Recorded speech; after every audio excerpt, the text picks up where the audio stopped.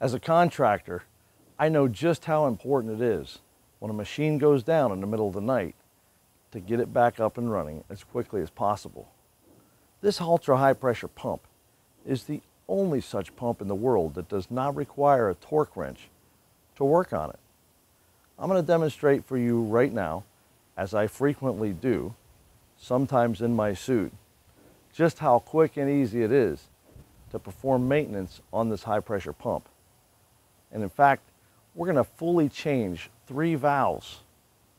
If it's in the middle of the night and you have got a paving crew and painting crew and safety people on scene, this is so important. Or if you're on a runway closure where closure time is limited and no TAMs are necessary, it's vitally important. So here we go. And just for the sake of illustrating, Wojtek is going to start a stopwatch right now, and we'll let you know how many minutes it took at the end of it. Wojtek, go ahead. The first thing we'll do is, using an impact wrench and an air outlet positioned just beneath the combo skid, we're going to remove the bolts on the head.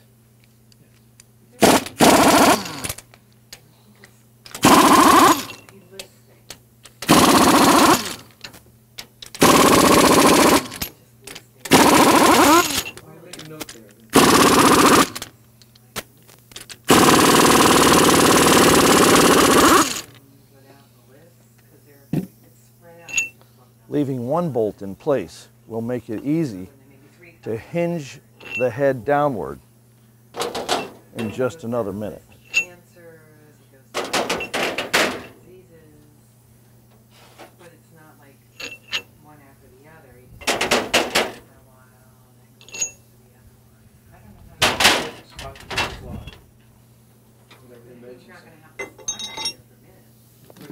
I would put the slide up there and then I'd take it. But if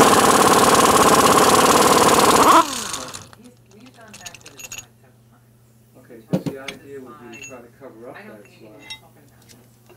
The head is positioned on hinges and will hold itself in place easily when swung in the downward position.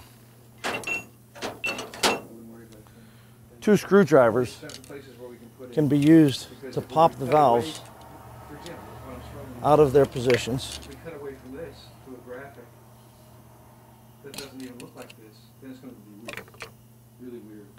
I have to cover them up, as much as possible. And here at WTI, we recommend carrying 3 fully lapped valves ready to go. In the event that there's any issue,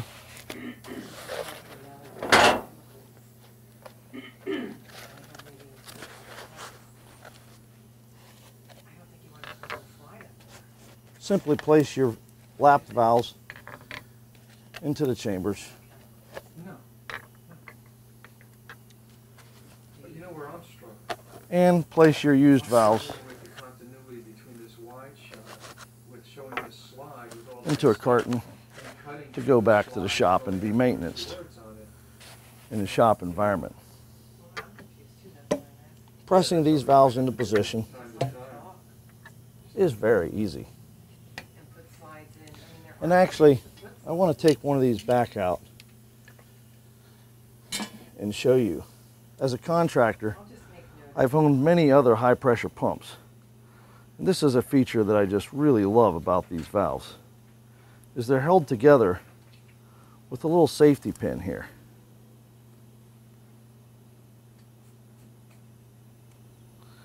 And what this does is, when you put this back together, you don't have to worry about it coming apart. There's your valve, fully disassembled, and your lapped surfaces can be clearly shown. To put it back together, you simply replace these just the way you found them. On other pieces of equipment that I've owned, I won't mention names, but these valves are 3 separate pieces, and holding them into position while you slide the head back in place is not easy. And in many cases, you've invested hours in tearing down this system and putting it back together, only to find that when you took the final step, something came out of position. And you can see clearly here how that is impossible to happen in this case. Now, we're ready to go back together, but actually, I want to take the time and show you a really useful feature of this pump. Using this tool, you can loosen the packing nut, and this is just simply a line to keep the plungers cool, which is all done with water. And you can see that the entire stuffing box comes right out.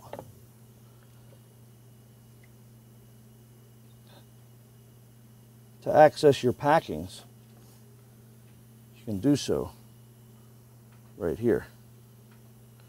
Here's your carbide backup ring, and your packing can be found just on the other side of that. Now, I would need to use a screwdriver to get that out, and I don't want to do that just now as the packing is in good condition. It doesn't need to be replaced. To reassemble, simply screw it back together and slide it back into the chamber.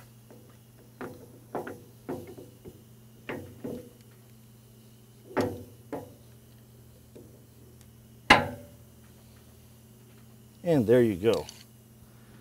I've taken some time that wouldn't normally be necessary, but I wanted to show you how really simple this system is. Other systems might have 5 plungers here. This pump achieves 12 gallons a minute by having 3, but having a longer stroke and a larger diameter plunger so that you can pump the same volume with fewer plungers.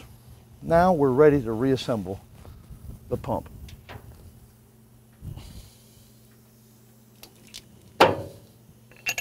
Simply lift the unit and get one bolt started.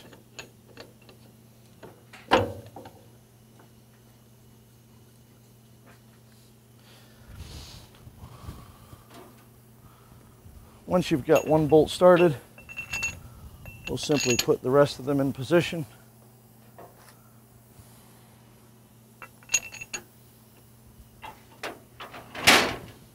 Now, we've left the truck in the off position, which makes it easier to hear what I'm saying. It also means that the normal air pressure is not building on the vehicle, so we may have to start the vehicle in order to gain more air pressure. We'll see here in just a moment how we stand. I will add that if air is not available, you can simply use this tool and a 2-pound rubber mallet and accomplish the very same thing. It'll just take you a little bit longer to do that. So here we go.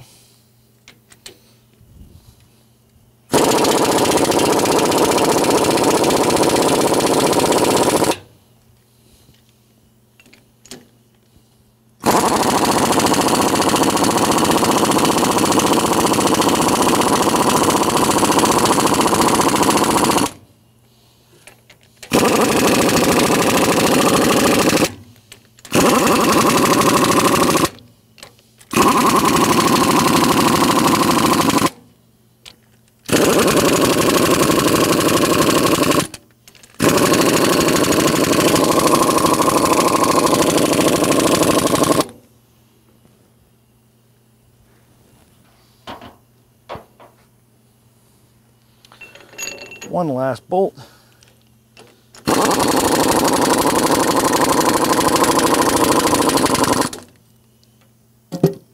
Although no torquing is necessary, it's not a bad idea to just give your bolts a final tap.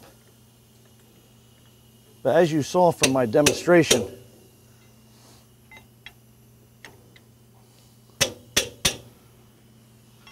the cylinders literally float in between. And so the high pressure is what does the sealing between the stuffing box and the high pressure manifold. One last bolt here, and we're going to ask Wojtek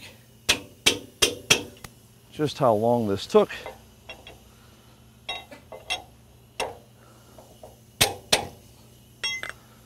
We'll do that, give this cooling line another turn, shut our lid, and Wojtek, how long do we have?